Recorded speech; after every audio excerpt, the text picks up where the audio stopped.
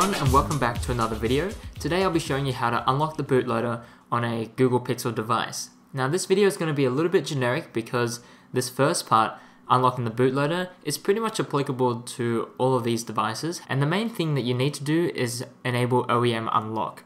So if we go over to our phone here and just quickly go over to the settings, and to get to the OEM Unlock toggle, you'll need to enable the developer options. So all you have to do is go down to About Phone and scroll down to the build number and tap on this build number here about 4, 5, 7 times, and then you'll also need to enter in your PIN, passcode or pattern. And once you've done that, it should say you're now a developer, and then you can go back to System, tap on the Advanced section, and then tap on Developer Options. And then you should be able to see OEM Unlocking right here. And all you have to do is toggle this on, enter in your PIN, pattern or passcode again, and then tap on Enable. Sometimes you'll see that it'll be grayed out or disabled, and sometimes it'll say unavailable on carrier locked devices, and other times it'll say connect to the internet or contact your carrier. Now with the second option, this means that your carrier has locked the ability to unlock the bootloader, or at least to enable OEM unlocking, which means you're pretty much out of luck unless you are using a Pixel 1, so the first generation Pixel or the first generation Pixel XL. You are able to use a guide to kind of bypass that. But for every other device, it means that you are out of luck if you're on this kind of option here. But if it says unavailable on carrier locked devices, I think if you pay off your phone with your carrier, then you'll be able to unlock your bootloader like so. And now that you have the OEM unlocking toggle enabled, you'll also need to download the latest SDK Platform Tools. Now this is just fastboot and ADB executables that you use on your computer in order to talk with your phone in its various states. So in this link, you can scroll down to the download section and click on the one that is right for your platform. I'm using Windows, so I'm going to click on the Windows one and agree with the terms and conditions, and then click on download the SDK Platform Tools for Windows. Now save this in a location where you'll remember where it is, and we'll just leave it like that. And just make sure you have the latest one. Right now it's 29.0.1, and it also shows you the month that it was released. So if you are on an older version, and we'll show you how to check that later on, then you'll have to download the latest one, which is always a good idea. So I have it downloaded into my Android folder, like so, and all you have to do is open this up, and in here, just extract the entire Platform Tools folder outside. Now I do have a video on kind of making this easier to access, and I'll leave that linked down below, but you don't have to do that. You can just quickly go into the Platform Tools folder, and you should be able to see all these files here that we'll need to use. But really we only make use of 1 or 2 of these things. So once you have that downloaded and your phone has OEM unlocking enabled, we can go straight into fastboot. Now keep in mind the bootloader unlocking process does wipe your data, so please back up everything you have right now on your phone onto your computer, such as photos, videos, downloads, your contacts, and any kind of app data, because it will be erased.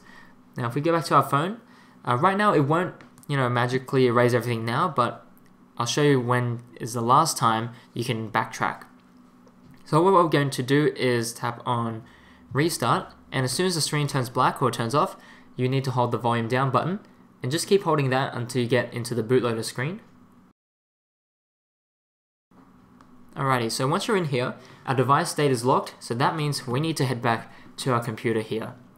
Now in our Platform Tools folder, we need to open up a command prompt or a PowerShell window. There are many different ways of doing so, but I think the one that is easiest is to go into the address bar once you are in the Platform Tools folder, click on that, and then just type in CMD, or if you like PowerShell, hit enter, and that'll open up a new command prompt window or PowerShell window with the directory changed to the Platform Tools, so you can access the executables and the files that are inside here.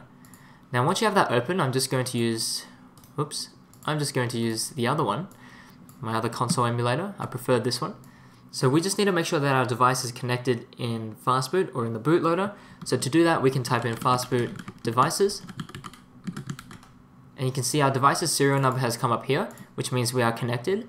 And if you don't get anything here after you type in fastboot devices, you'll need to do some additional work when it comes to the drivers. But usually, generally speaking, if you have enabled Windows Update and you can get drivers from there, and you haven't touched anything on your computer really to kind of prevent that, then it should come up after a few moments as a Lee Mobile device. I'll just quickly show you here under Device Manager, and let's see, it should be in Lee Mobile Android device, and it should pop up with something like this. But if you don't get something like this and you see it's something else, you may have to right click and uninstall the device and then just re-plug in your device afterwards. But I do have some more information on that down below. Anyways, once you have fastboot devices open and it says the device's serial number here connected, we should check that our fastboot executable is the latest version. So to do that, we can type in fastboot --version. And you can see the latest version here, 29.0.1, and the build number, and where it is located. Now, if this command doesn't work at all, it means you probably have a really outdated version of fastboot, and you should go back to the beginning of the video to download the latest SDK Platform Tools. Now, once you have that sorted, we can now actually type in the fastboot command to unlock the bootloader, which is fastboot flashing unlock, like so. Hit enter, and you can see on our device the thing has changed, the screen on there. And this is the part where it's your last chance to go back and to back up. So the default thing is do not unlock the bootloader, and you press power to select, but we want to change it to unlock the bootloader by pressing volume down or volume up. And once you've selected that, you'll see a little warning here. This will erase your device and your phone will not pass safety net as it is, but that can be changed when we install Magisk, which is going to be pretty cool.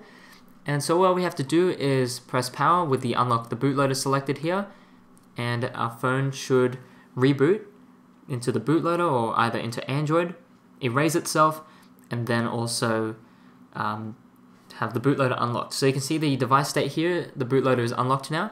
And if we go back to our computer and we type in fastboot reboot, or you can actually just press start here on the phone, our phone should turn on and it should erase itself. And you'll see the screen here. Maybe I'll just pause it for a second. And this screen here, you cannot remove it. It'll pop up every time your phone turns on. So just leave it unlocked while you're rooted or on a custom ROM. Okay, so that's just the beta program stuff. Doesn't really matter. And you can see our phone has been reset and we need to set it up again. Now at this point, if you don't plan on flashing a custom ROM or anything, you can pretty much set this all up and you'll be able to use your phone, which is nice. So I'm just going to press start and kind of whiz through all this. And so the next time you go into the developer options, you'll see that OEM Unlocking is disabled and it says the bootloader is already unlocked. So congratulations, you are now have a phone with an unlocked bootloader, so you can continue rooting it and doing whatever you like with it pretty much. So thanks for watching, guys. And as always, if you have any other questions, feel free to leave it down below in the comment section, or even better yet, head on over to Discord where we can chat about it in real time. And if you have any other questions, you can definitely ask them over there as well. So thanks for watching, guys, and as always, happy flashing.